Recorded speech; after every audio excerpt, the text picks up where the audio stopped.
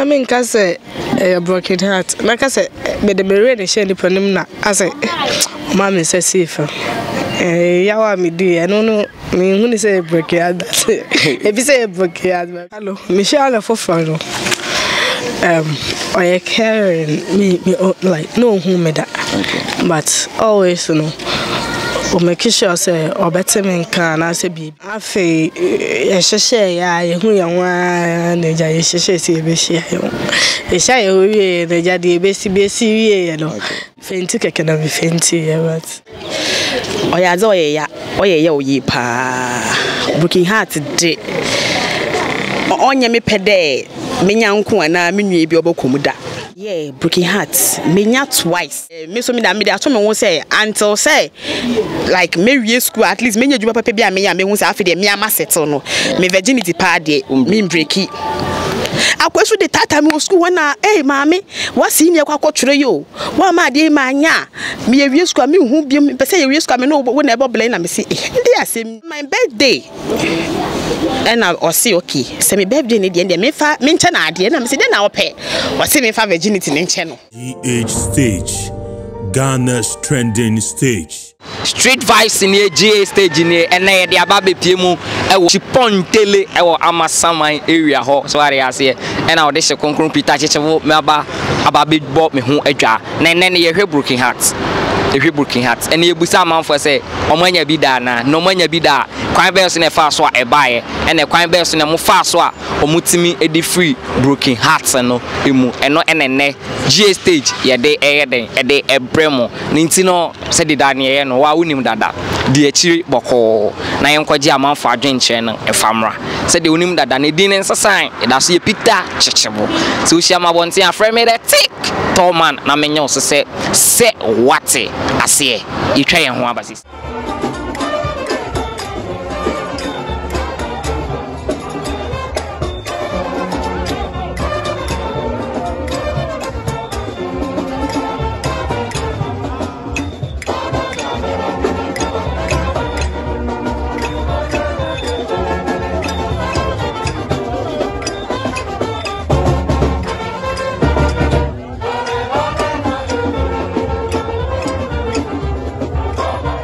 Me pacho me mo akwa ba G stage so mesum ya juso na apombo kode na me adumo na ye frose ye fem Kennedy apomanyo bra Kennedy ne apemo nyina se agbeni efie oh okay ne menti krowe ba bra Kennedy wanya broken heart da manya broken heart pa dia zika pa dia say you are saying it with passion but mami musa say kwan be so na fa so nya broken heart no na mini oba date here okay for 13 good years. Wow. And ya to bi I say minute na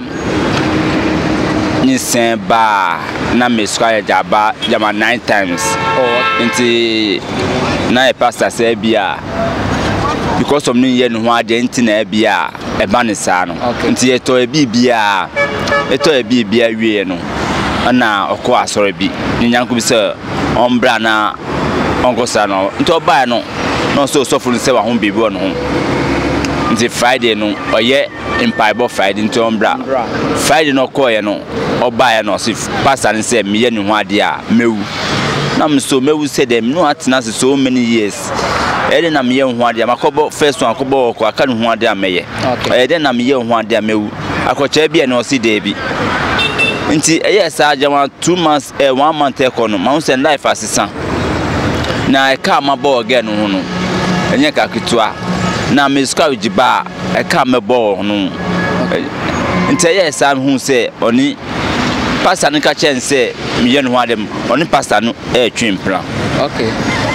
danti na menya sa broken heart no nti ono na ka che se munjai ana wo hu se one pastor na twempla nti na wo jai no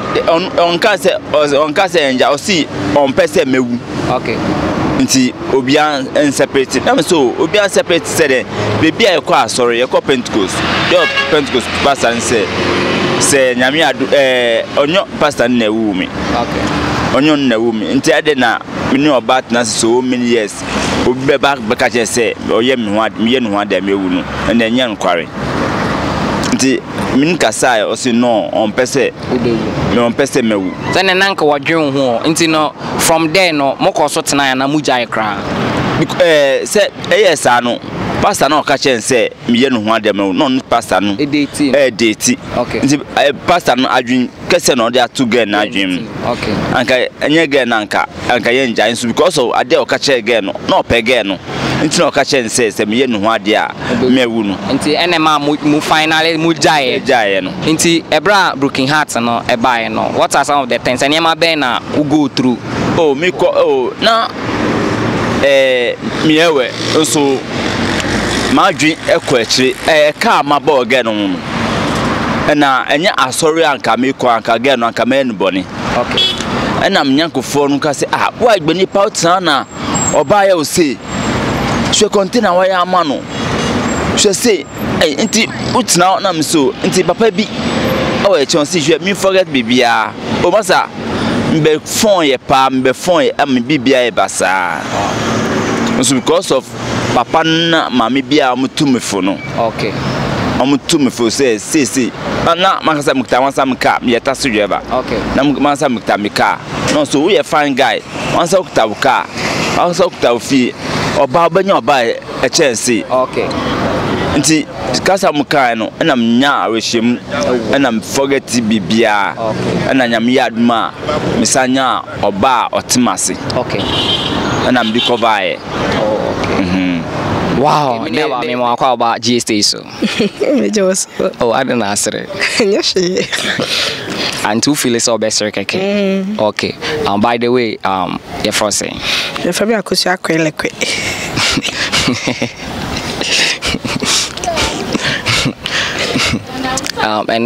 And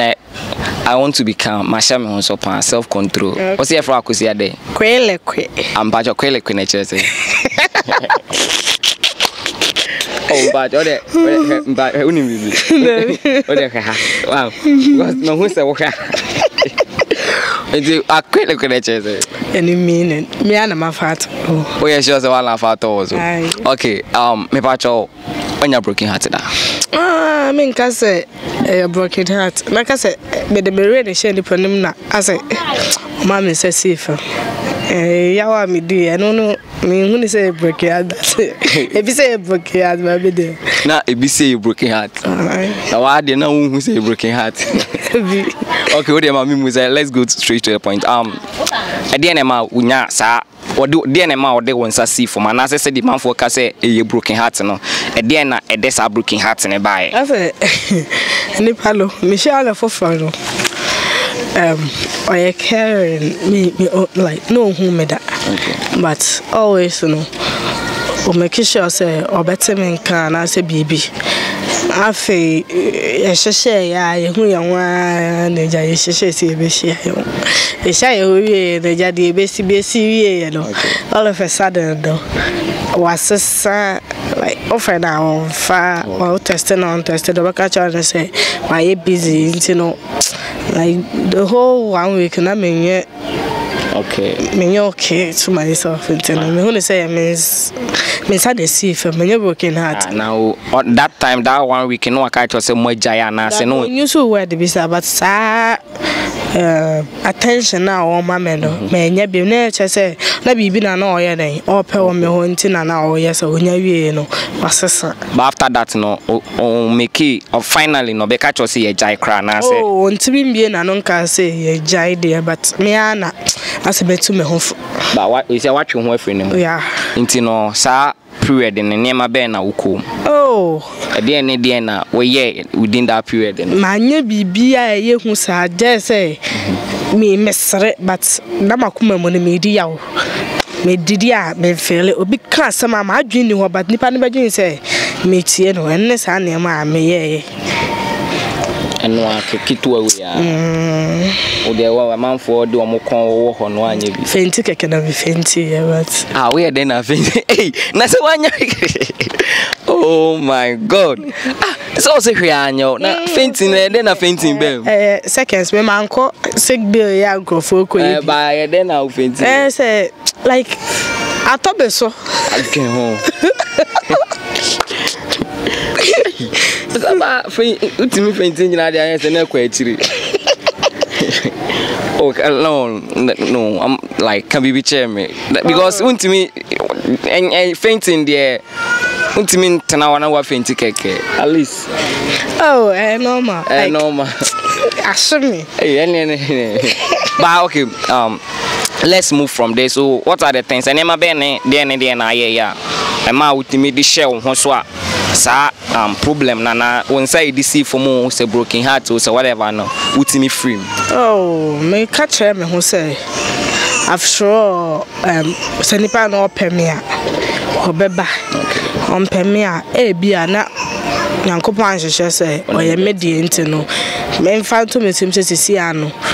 me ko bibu fufu mu a me hu ne se me de to metim se de besi bia nti no normal mama sesi aye normal mama sesi ado bia nti ne biem me nyesho bia na nkwan so bad ya basesi ade be yesho afa anwadwe yeah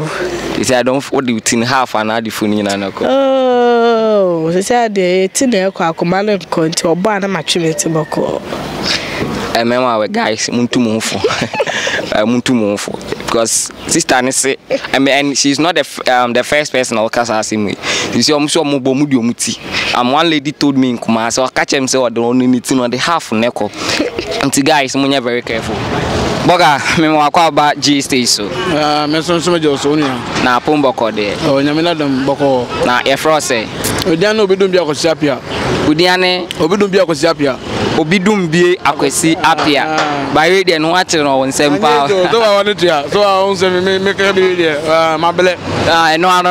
the obre no die eno na aka no ba akwesi apia onya broken heart da ha broken heart there masa na aka no say si ade ba ya say odu sika nyina so ba na oba ba ka say ko minimum kura ana say bia odu sika nyina so ba school oba ba ka say no class ni minim say class no say minim say class 1 no say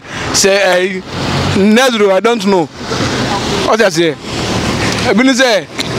no, you see how the any broken hearts and a buy. Oh, maybe then there. Me bo obabi my man is adwuma. Okay. Na adwuma na ti no, oka dem say onanya bebe ma utia me ntie ja. Ojam.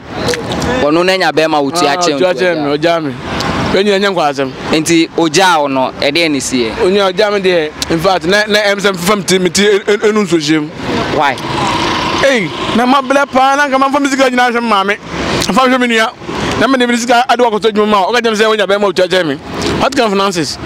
Onya nyenze hunu nia. Enti we ye de na ye. Ene jare student so ye pa ahime de ana aja abese me ko sha yonko bi aja. Aja otutu me fu ankaka akra na ja vende na me de masa me no gina ha de oba ochen me hu oba me hu se ma hu bonzam oda se oba de ochen bonzam masa ene de me de betumi nua me nua no fu se masa uni sika de e fo sika nso oba o dabi na aka za odo sika nso oba school na onyina be wale na ene masa ka bo sika no fa gu bank ene fa treasure bill na boso me 3 months be ya so fa so no wadi kwa oba G stage so yenua na apomboko de nyame adomo so e Yankopon do me ho den na e frose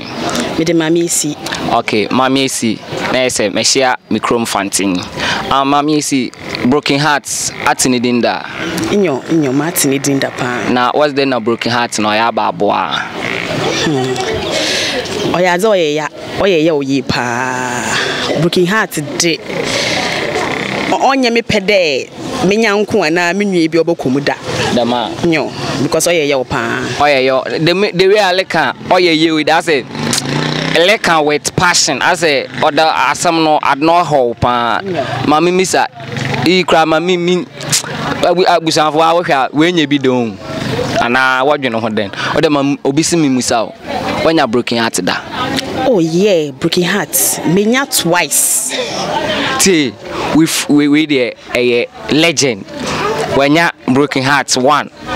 wanya broken heart 2 into the legend we were both first half about second half enti o de when you two need the next o experience no mami musa say e dey na ma wunya broken heart no okay with the first one no when in school life SS life me to me she me was me ko SS mandate ya enti final year ni mu no na boy bia titi me form 1 sa dia be do final year na me so e akwa bia na relationship o mu ken me so me nko try bi na me hwe se ebe ye den ebe fa afei akwa me chese me sika crash am ho class anu aba ase me si me didi yo me si okay twen ye pon a ye beko ye wo bebi wo school me ko so school ye bebi we fa wo trianda ye beko ni akodidi ni akodidi e da minis kakra me bobesia o madam fo na me ma me diska blame a me da socket no chese no de mi ada ni mugu iti menene wo ho wa Naija satani ewia ye ho de phone e de ko school okay nti phone na me use no be catch me say ono ni phone na say na ne maame na oye adwuma wo Ecobank de na ota tutu kwan because no ye penny wo branch na wo no nti o ka je so ne maame etu kwan but ofre na nsa anye den enka no nti be ya me fa me phone no emma no fe nko dormitory nti say enyumbe ye ba prepsa no we share me no de phone na me na me see problem ni ho na me so me jimi me de phone ma branch ye frame me maame me frame maame nda fe phone 1 week my si okay well oda suma be da kasa wonko oni wan kwa kasa zongo hini atade cha afanya kotokoko nti me de mankasa na me ja phone na ama no eja me boy onwa na me de phone be frɛ no say ye de ye kɔ dormitory to dormitory nti no say ndie waje phone na ye de me hunu wa campus ye be share otri and ye be bon komo nti mankasa we na eja na me so me da me aso me won say until say like me wie school at least me nya djuma papa bia me ya me won say afi de me ama settle no me virginity pa de me breaki akwesu de tata me school na maami wasi ni akwa twere yo wa ma de ma nya me wie school me hu bi me pese ye wie school me no wo na e bobble na me say ndi asem nie na me kwaka kire madam for my PS me kwaka kire me no musio na wo de school de say jimi na wajimi na ya de we ye ni na ya kwakwa ya aba no de usi wo de won pese obeye bi kwana kwaye wo ye wi aboy no wo ye obedo no wunjai na me see you mati me so me jimi inti phone still phone one in cho phone ase me bonto nche one in chen okay inti on my birthday and I say okay say me birthday ni de me fa me nche na ade na me say de na wo pe o say me fa virginity ni nche no no like senka wo di birthday ni ono mu na wo so wo chawade ana no be chemade but me so me free bibi me o pe say wo say me do na mpa okay inti me nche na ade na me say okay mate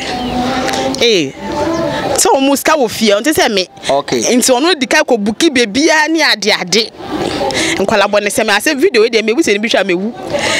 me anti bi wo winiba not winiba nti no ene ye no say okay ne papa boy ne ma me fie winiba ti wa kofa ne ma me ka na ade no be fa me wo so esco junction ne eja ye ko hotel wo ko haye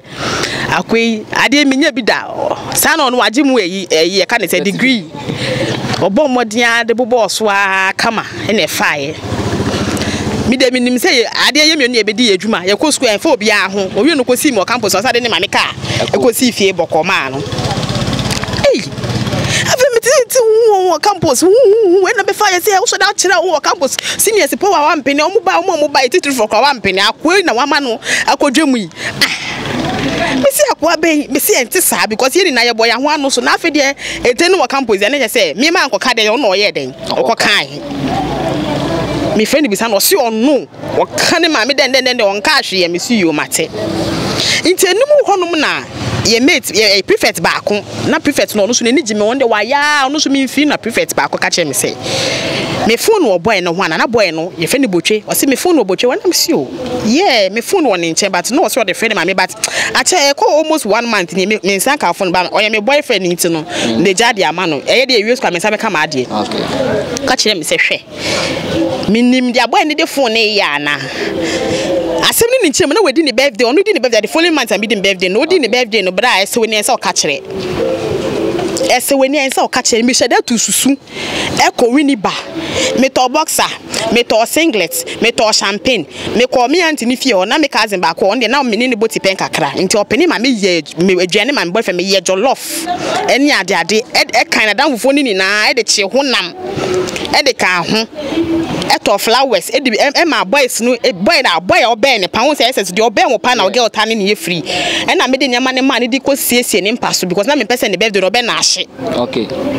Inti me ko surprise ni ade. Sa na niema me to ni no yi mema de na ewo mu ni wie champagne o ede yo o wage o wege he.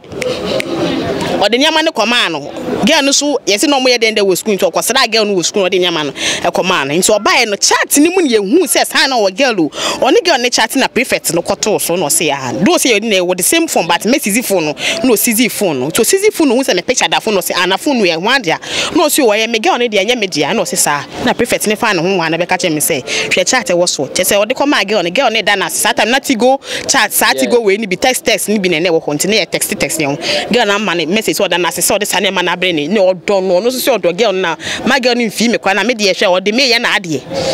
na me say eh wo de me ye wa ade na wa ma me firi me mu aye sa papa we ni na ma wo o wi wo akire ni nyina o wi me echi na che say wi na we na ye ade na o de me ye na me sika na o socket wo school ho no mo no e socket ni kaka wo school na o de ye na man kasa na me suyo mate afi wo sister mi jina wa mi ntumi njina ho mi wo school so na me stage pa na me ta ko stage na me ampa ye be entertainment ye frɛ me say madam be sin ko stage na atomi adwenji because mi ko ekohuru me madam fo ni hu se me nam pene start boche broken heart because me siri nipa ente na me girls na me nyu omo nam ne de obi obehu bia teasing e man ne memo ye behu ye betizu afi de ade no me ye se mfa me hu but me wana makai sike bi oje wo me nchen makai da na ode me call hotel on de ode ye me na de na shime na me se na akwe me busa ne hwe ye me confronting I have to confront this guy. But before I'll confront him, I have to find out from the girl herself. And I share that text girl and she said that boy and I be fear me a girl in Yaba. Yeah. Oh, or your butcher they'll see you and a girlfriend. Only need date yes, yes, only cry girl no winnie bounce, only need date that send me them into winnie back. Okay. Only girl need date that and see your starting so account or Jesus can starting. I'm saying not just a boy you're starting collaborating and say no again, let us look at them your second wife. Second girlfriend. Second girlfriend is a second wife. Into again the original chick nankasa me a side chick into no mankasa na monsieur sir and then miss boy ni emi nua oba ware no say boy na promise so oba ware no boy ni na breaking am chese say no wire do that virgin breaker ono nam na breaking ma intete na me ka che girl no say onim menye ni nua o me ne girlfriend me na ye fam asem e wo Suez ko no say sa wate me din na me kra boy no say o mpɛ me say na me say an pɛ de o mpɛ me wo no pɛ nti no tumi gi me ho ne ama e de bila wo ne me da wase nya me nhira mo mienu na me ni hwa me ka kire mo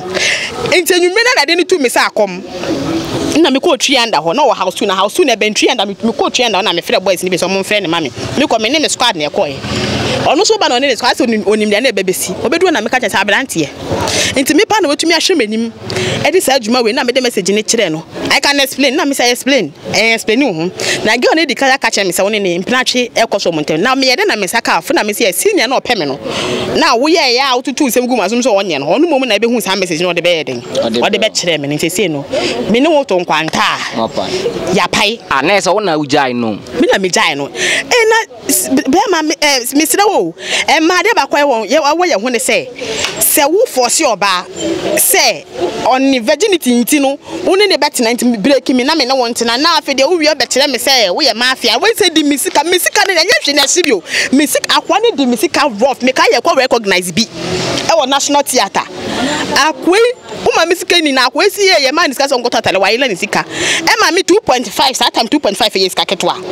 2011 2.5 na sika ketwa me tam sikei me wo school na me save wo school me ko ji msusu ni na me de ma akoyi na odokoto ni trousers ne mpagwa ne niama now me dress na afa nko kire wegehe girl umfa nko ji fans wegehe enya adwuma e ho na me simpa cho papa ba o we de misika kakra ye njai na me amini njai na me amini ni jai wie ye no esu me ankasa no obi nya me hwekwa apa kasa me yakte na me bo me nisu mesu na obi aye ma ade aka ho misu nya ankasa misu ye da ko mi gina ye ko preps me te wo me ne madam for ba ko ye te won me ti me na me da sick bay na collapse me da sick bay na ye de drip esisi me so de na ye me e broken heart me boy no or regret that why you do say because on say na me penance what say dey meaning na on say na me penance o to be basic bay o say o ba be sra me nia dey do to ne ma dey ebre me o dey ba me hu ne pe na afekwa ya leda say miem because me hu na me obi aye made na me say wo dey me dey acha wa akọ embe me because obi hu na like me card ko dia me pena afede me buasa ye den efu enti me hu ne pena yade na sa emu asa shekina e na ye school nurse ka chen so panacho mo ntu ni nan enti me nchen girls ward ho bi so ba besra me because what the other ye me nti mo mba ho no nti boy no ntu me mba ho na me da sick bay ho no no e de dwane be bia be ma me ntu me ndu age mo tene milk me dey broken heart ne die bia wanya broken heart anka hia nka ye mfa nse o yare kra nka hia nkwan aduane me hia nkwan aduane e de dwane bia bra me di pay I have to throw apart from malt ne milk me so me sika na me dey trust is felele man asen ene obre me bra intense madam for girl say bia mabo mo pen no we kwa ba na o de malt ne milk abre me je yesi de otumi no me nti mo di to me di wo school malt broken heart ne malt ene milk ene mo di to me di wo school because me dey it wasn't easy me can yesterday but when it happened no me na me nim say na me see e den e fele ye enu twa asem atwem ko ma broken heart asem de na asem ko me na me baby na afra me root me see the e de asem oh fuck you na me say me fuck me and me say me fuck me but be na me dia ye wa o say say de me pene me nya wi nti woni me gya ni me ngyae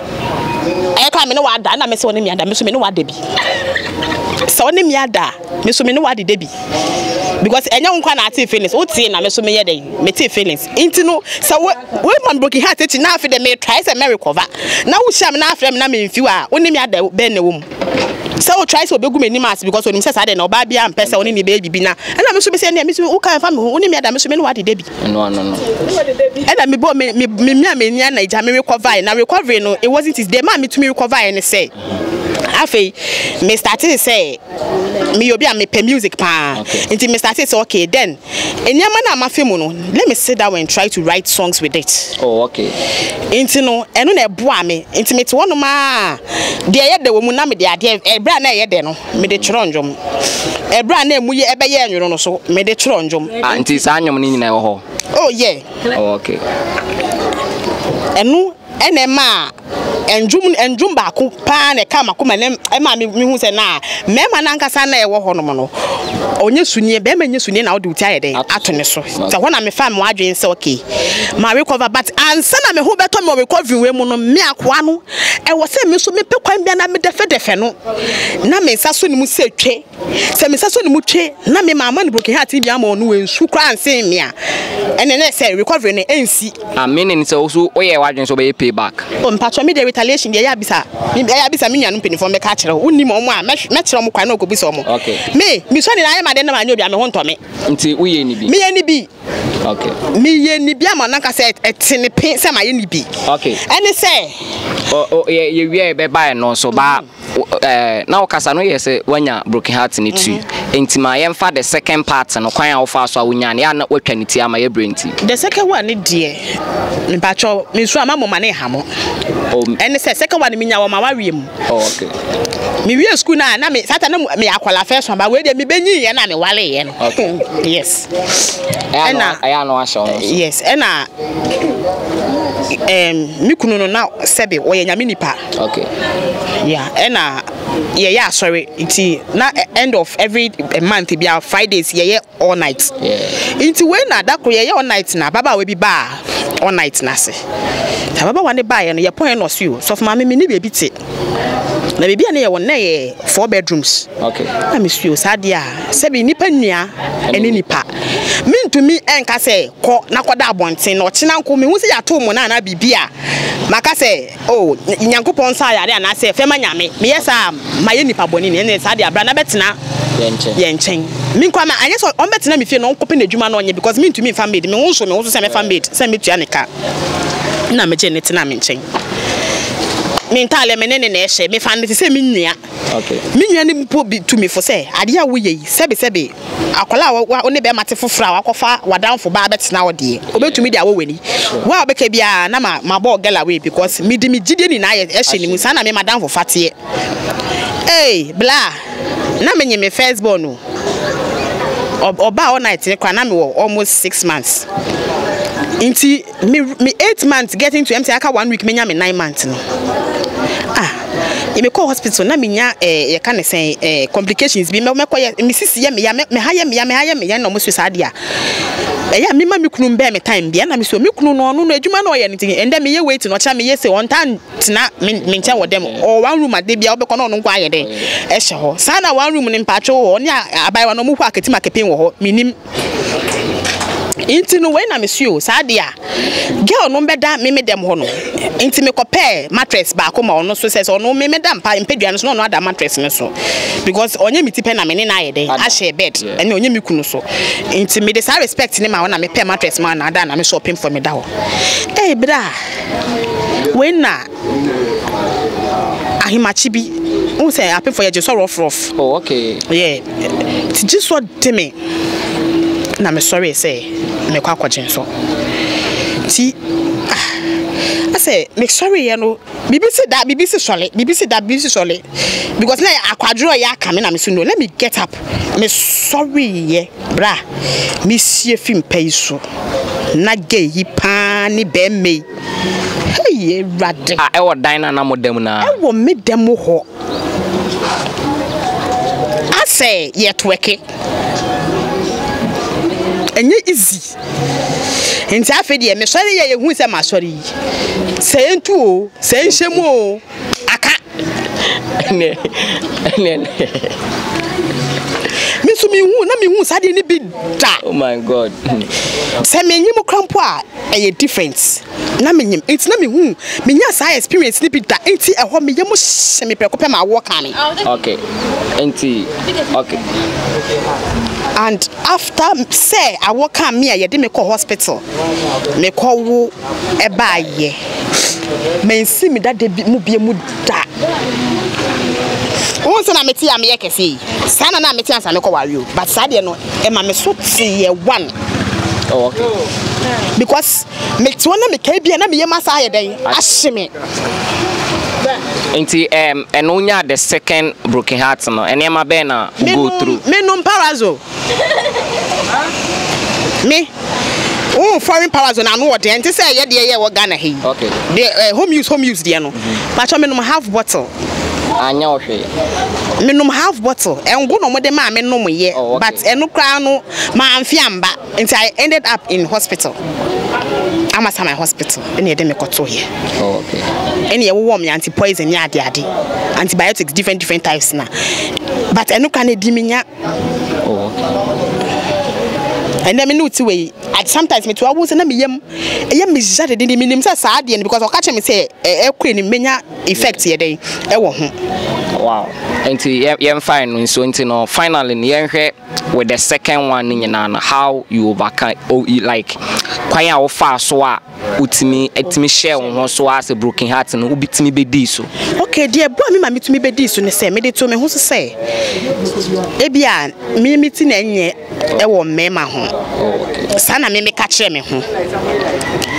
ena nyankopon de oka no ena eye ho okay I can't force a man to love me when he doesn't love me. That is what I learnt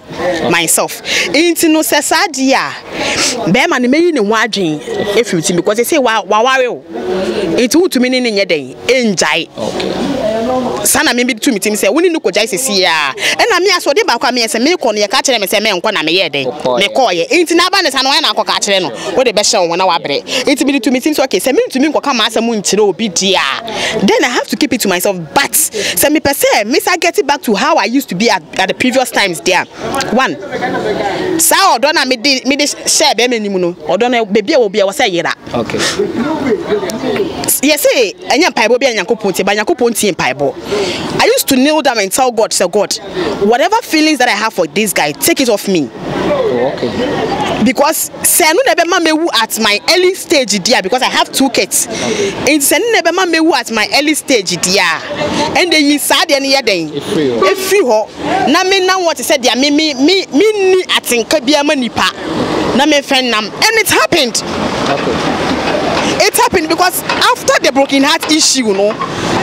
He came with several ladies into my house. Oh, okay. But me acted to say me who yet. Oh, okay. Because me who say a snipesu and then a pine. Nipesu and then a pine no. Into sad dear not some pine and me bono. Na me in one dream efimitimu and a jealousy. Okay. Your banner we are jealous, baby. You have to bring it down. Okay. And yes, I'll be who say Bema because I did back master do on Bema who say Bema who say who about on this particular girl when I'm near we are they be on any benancy. Every kind of any beeping no. But the be able to say, we won't see no better than your banana and send a bay bakuma bede. Everty into a buy your wage and we grassy woo ye. So what is our bonnet nancy are broken heart a being choda. But so your banana will see me who, me kubia dia and their sister ube won't him. Ebia me non parazo, but ebia would name the abenum. Ebia would over fast a kind out the other day. Would ya won, ye go for the baby on our day. Where we call into broken hearts, dear. A dear, but answer na be film Sanyakopo one fan pipe. Any casachere be catch up in the movie catch one fan 2 timina one fan 90 and bobrana. You can never come out of it. And they broken heart into most ladies are very mean. Seriously, and maybe brave. Are very mean because when you meet ladies and they are sharing their experiences with you about broken heart, who won't say, or baby deep might be born a broken heart in tea. Okay. It is a woman mia. Okay. That's so be your bema your sadena and shall the best sign bema pim. Okay. Into broken heart, dear me catch or say, but so be film with dear. I didn't coupon sana bim. Okay. Yeah, that's it, baby. Say only a kasai. Miss me that's it. Everything for yeah, that we be asked to say what J Brenner or her street vibes. I will GA stage. No more me show. So subscribe there. First thing, I'm begging you. But more than answer, be subscribe to the page. Or subscribe we are Adomano. But more than answer, or the better all. Say be the video be out so what one so one submit to me. I can video no. A man for agent chain be and away there. Oh hey no. Make we minya wajanka. Me sell. But more than share. Nemo said they were him that they didn't see if it touches you. So she am want to frame it. They take tall man. Na me also say what I say. Onyankopon inshallah.